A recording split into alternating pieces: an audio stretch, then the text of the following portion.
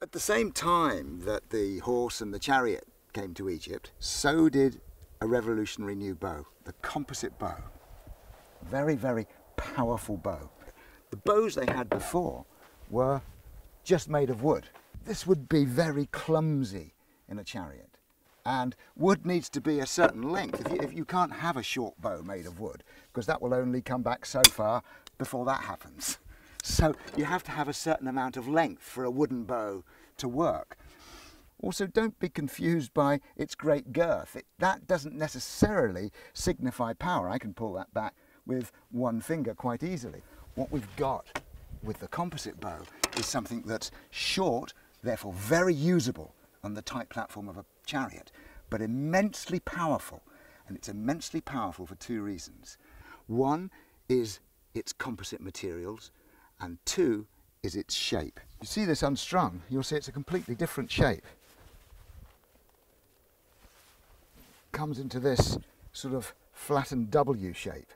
And that means all these materials are pre-stressed so that when it's pulled back, these are already trying to go that way. So it's much more efficient spring.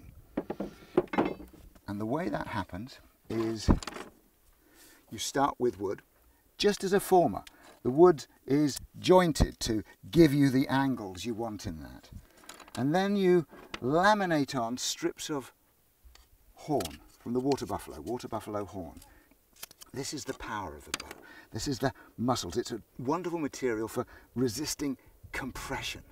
So if we think of this as the skeleton and this is then the muscles on here, we're storing all that energy. We can then pre-stress the shape.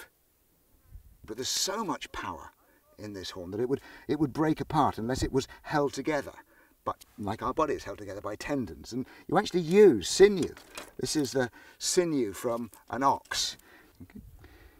If you hammer them, bash them with a stone, they become quite fibrous, start to pull apart.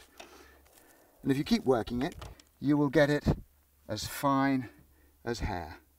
And extremely tough as well. I mean, this is incredibly, just even one strand is an incredibly strong material. I cannot break it.